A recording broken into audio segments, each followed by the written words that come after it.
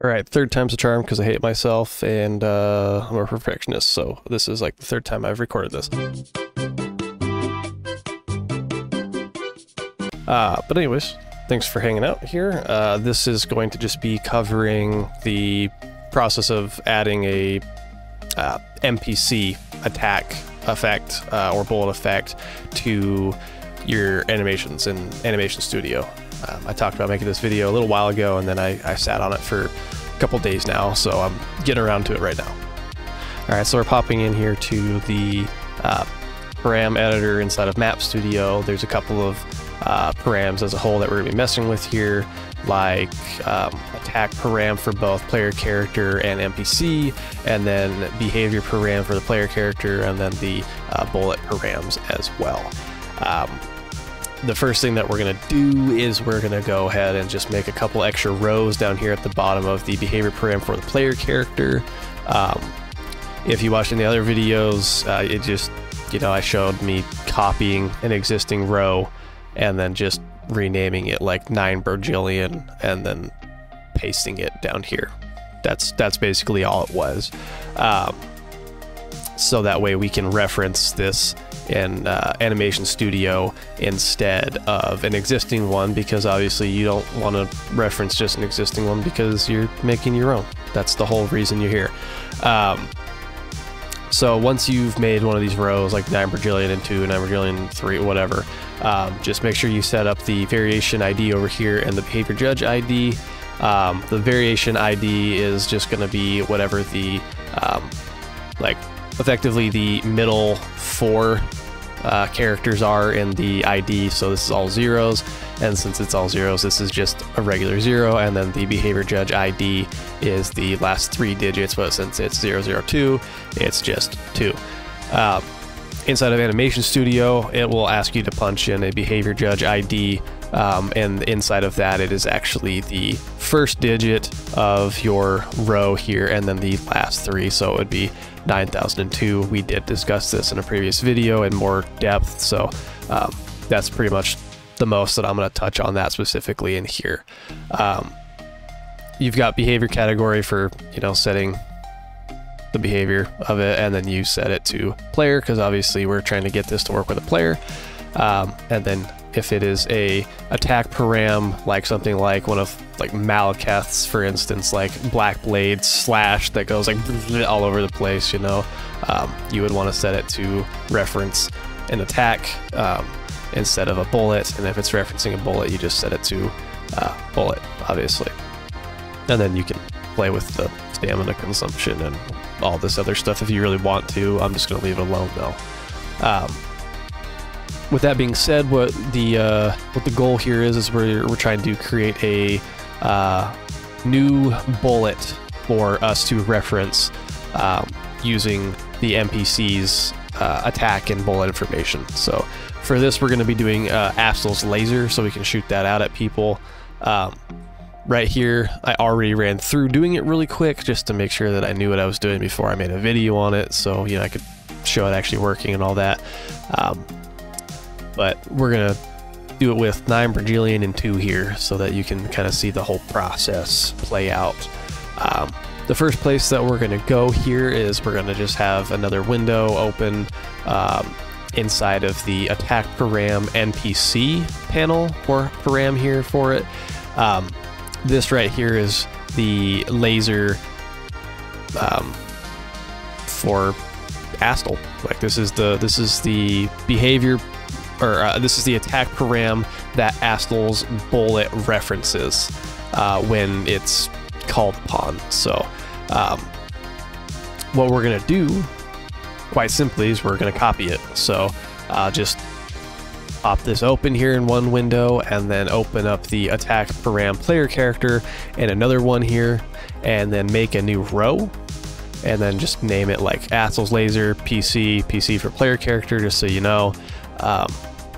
And then just copy that information over. So I mean, you just go into the NPC one, you take a gander at what's going on in here with it, and then you just kind of can copy paste or just punch in that same information. Just kind of make sure it's the same because, you know, you want it to be the same as what the boss is doing. You know, you can make creative changes with it, you know, change its knockback distance, you can change its damage, all that kind of stuff if you want to.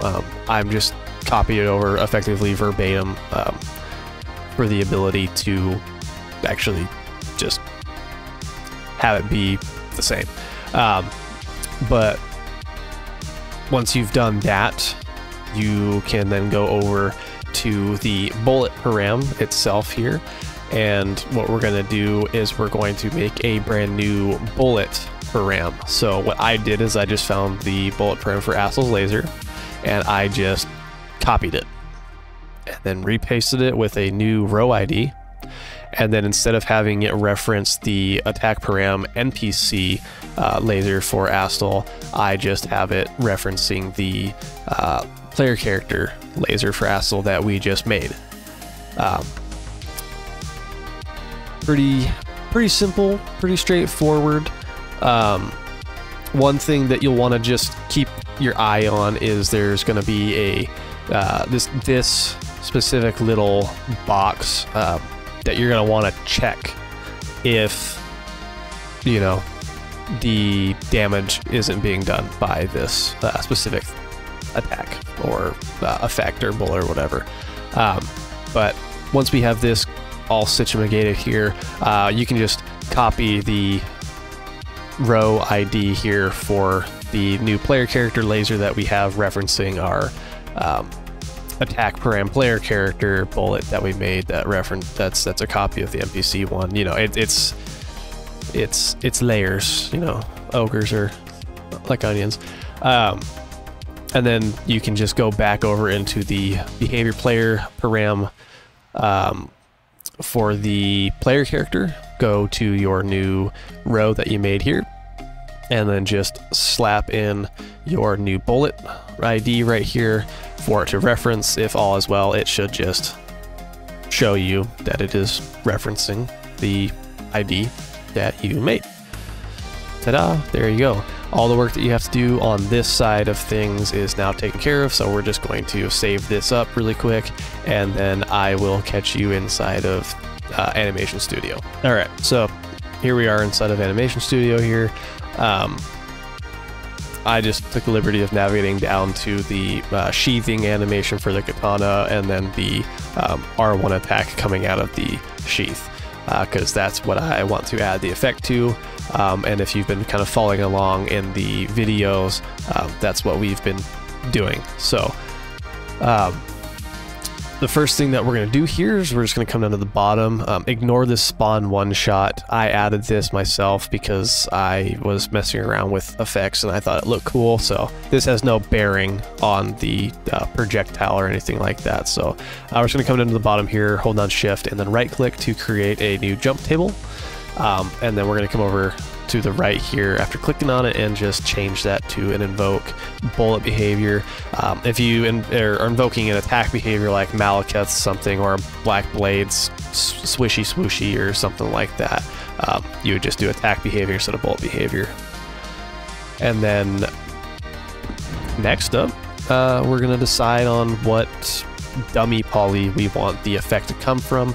I generally always just go with 10-100. I like 10-100. I think it looks pretty good for things coming off the end of the sword, but sometimes you have to pick different ones just depending on where it's coming out, and timing wise maybe you have to make adjustments, but just for the sake of the video we're just going to go ahead and plug in 10-100 here. Next, we're just going to also put in the behavior judge ID. If you were listening earlier, this is just going to be 9002, because first digit of the row ID for behavior param row, and then the last three of it as well. And then we'll just go ahead and click enable right here.